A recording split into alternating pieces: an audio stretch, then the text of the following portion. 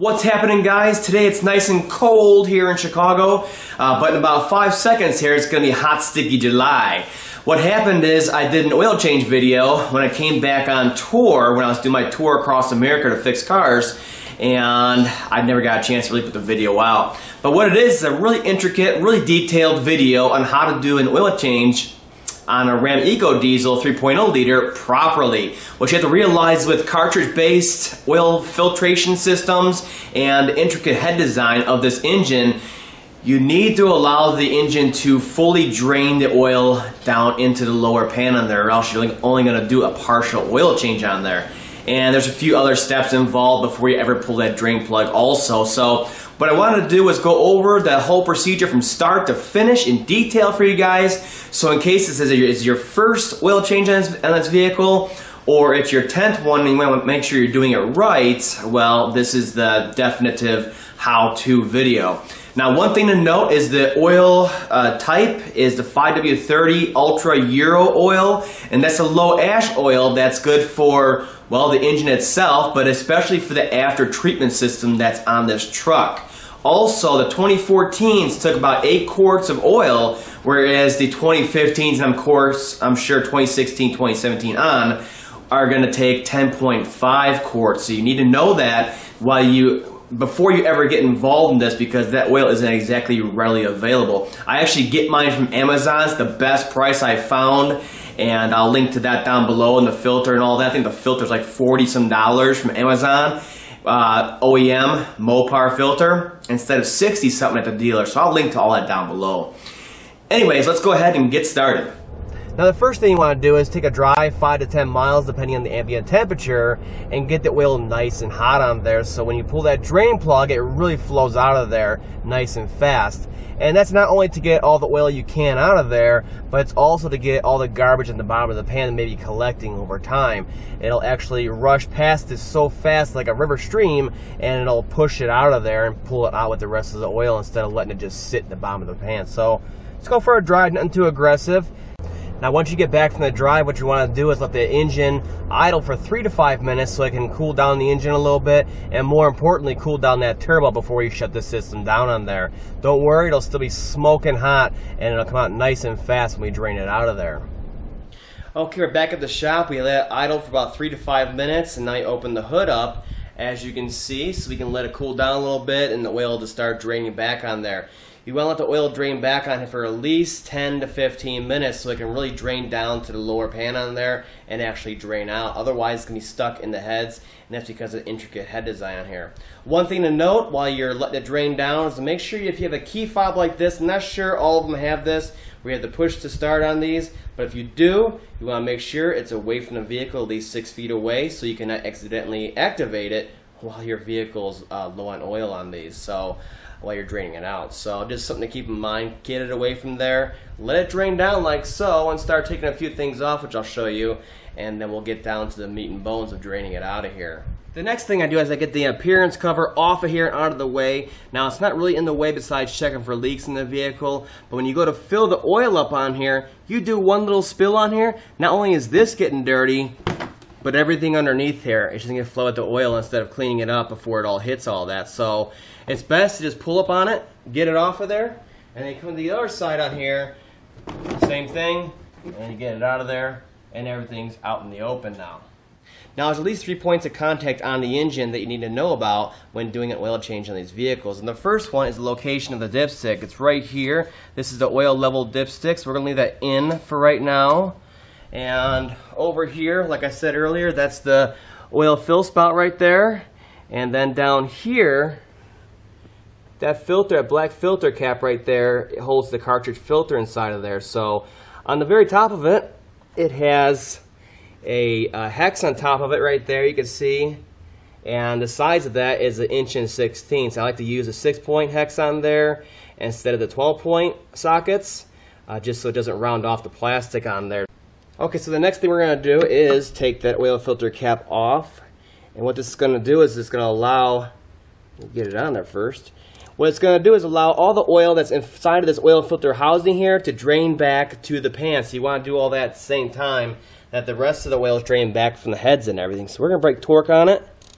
Shouldn't be that tight on there. I think it's 18 foot-pounds, the torque spec on here. So nothing's going to come bubbling out of here. You can just take this off of here, and it has a check valve at the bottom of the housing there, and it will drain into the pan for you. So you can pull it all the way off of here. Nothing should leak out.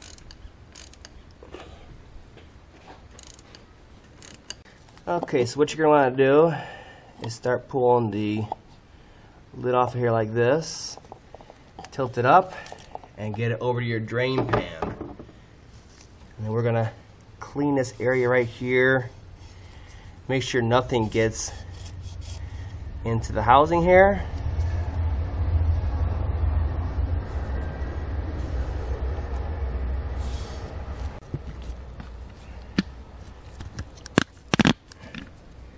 Let me get you down inside of there. You can see that valve right there. That's what I'm talking about. That's a little stopper valve to keep that filter housing full.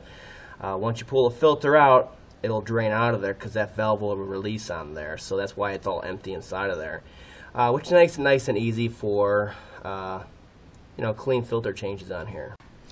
Okay, so now as far as the oil filter on here goes, you're going to want to pull it off of here. It's going to be pretty hard to pull out of there. It locks in up top here. And get this thing out of the way. And then you're going to want to change the O-ring on here right here. One should be included with your filter. So make sure that it's included before you start doing this. Get that out of there. You want to make sure you clean the outside of the threads here so that nothing foreign gets inside of there. And of course, take a look at the inside, make sure it's nice and clean. Now the only filter on the market right now is from Mopar themselves, straight from Fiat, and there's no aftermarket ones out there or a cheaper alternative. This filter is like $60 some from the dealer. I think you can get it for 50 something on Amazon. I'll link to that down below, the correct one on here. So open that up, and it should be all sealed like that. You see it? So it keeps contaminants out of there. And just make sure it looks, the same as the old one you took off, just in case there's any engineering changes. So put this to the side right now, and we'll concentrate on getting this O-ring on the filter housing before we forget. So we'll take it, put it on there, okay? Actually put it on there. And it doesn't go right there. You need to go one more groove down. You can see it right there? That's where it should be, not up here. So we're going to make sure it's in the correct groove there. And by doing this, with the oil that's on the cap here still, it's going to be already pre-lubed down there, so you don't need to do anything extra with that. After that, take your brand new filter, and you just simply stick it in here. It'll self-center, and it'll snap. Shouldn't fall out, should still spin, and there's another little O-ring on here, which will get lubed once it gets stuck into there. But that's about it. And that's the proper way to change the filter on here. Make sure it's clean and all new. Alright, so going back in, I'll give you a little bit broader view of how it goes back into there. You just want to make sure when you first start this filter into there that it goes in by hand. Nice and easy like so. You see how easy it is to spin it in there? That means you're not cross-threading. It's much easier to tell if you're cross-threading or not when you're doing it by hand. And you should be able to go all the way down like I am right now. I'm not exactly the strongest guy in the world. And I should be able to put it all the way down. Not only is this better, as far as not cross-threading or any problems like that, jamming a filter up in there, potentially, but you also do it a lot faster. And the torque spec on here is right on the cap in case the model years are different. The ones I looked up were 18 or so. So it doesn't take that much. It's a little plastic cap. Now the one last thing I like to do is spray a little brake clean on a rag. We can come down in here and get any oil spillage up. And of course, clean the cap. That's just me though.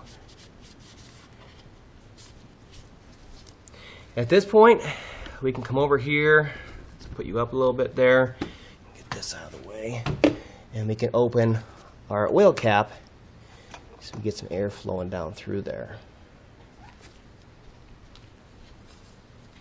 Also at this time, I recommend pulling the oil dipstick out also over here. which I showed you guys earlier. Okay, filter's on, all the fluids are checked and topped off, and we're going to go ahead and start draining the oil out of here. Right here, you can see I have the old filter in here. You don't want to soak this in the oil, so we're going to get this out of here, put it back in the box. We can dispose of it properly at a later date here. So I can get this thing cleaned out so we're not soaking the filter again with the oil. And we can jam this underneath there and start draining the oil out. Okay, so underneath the vehicle here, you can see the oil pan drain plug is right here behind the cross member here on the front frame. So it's very easy to get to. You have to pull any shields off, nothing like that. Simply come over here, get your drain pan ready to go. And it's a 13 mil on here. Again, the Chryslers are notorious for stripping out these 13 millimeter drain plugs on here. Now this one's got a lot taller head on here, but still, you want to use a 6-point socket on here so you don't strip these puppies out on here. So you just simply brake torque on it. And this one's on here pretty tough. Okay. And once it comes out so far, especially on these aluminum pans, you should be able to pull it out by hand the rest of the way. No sweat. And it's nice it comes straight on down. It'll flow the heck out of there nice and fast.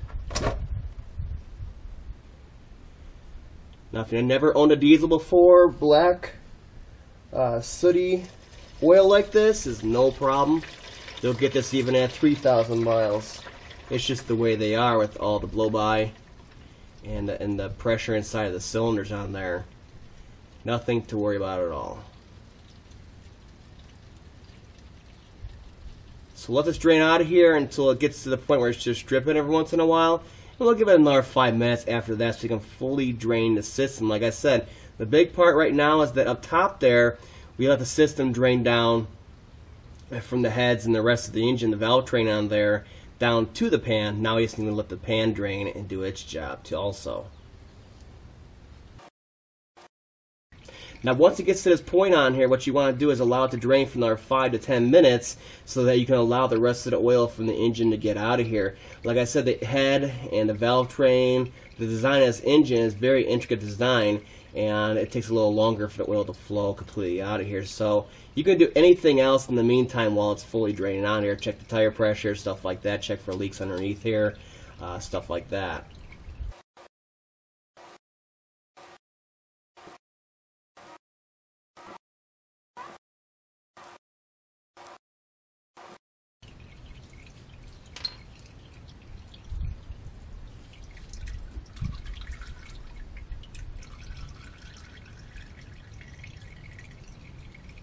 I don't know if you guys saw it just right there. That's the reason why. As stuff comes down from the top part there and the top part of the pan, it may come out in a large flow like that, so you gotta wait.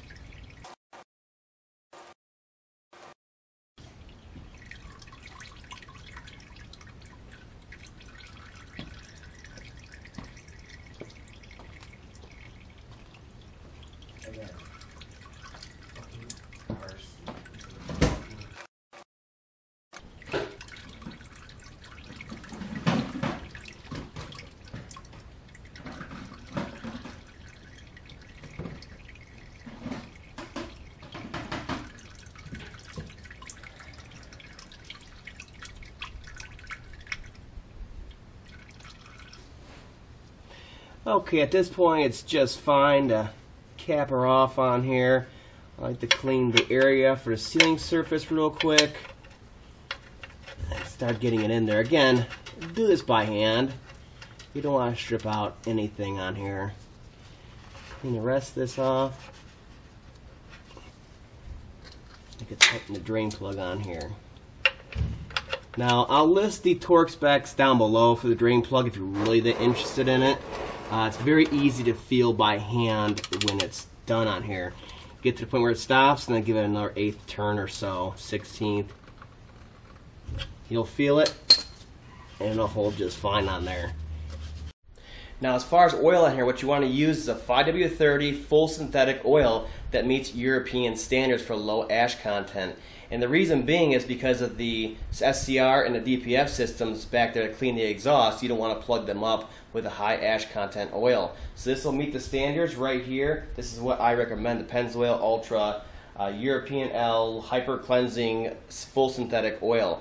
Okay, so everything's back together down below. The oil filter's back on there, the dipstick is out, and we have our cap off, and my favorite fill funnel right there inside of there so we can catch all the oil and not dump it all over the engine.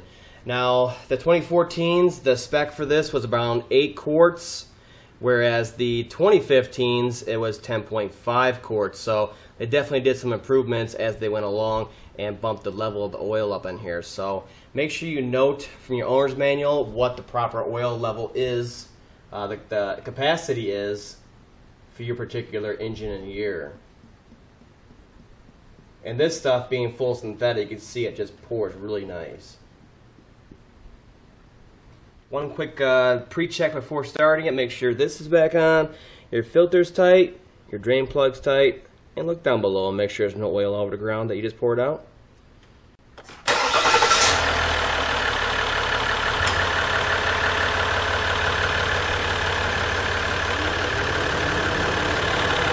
Alright, we got it started, no leaks noted anywhere, and next thing we're going to do is come over here to the oil level dipstick, and we're going to check the level on there.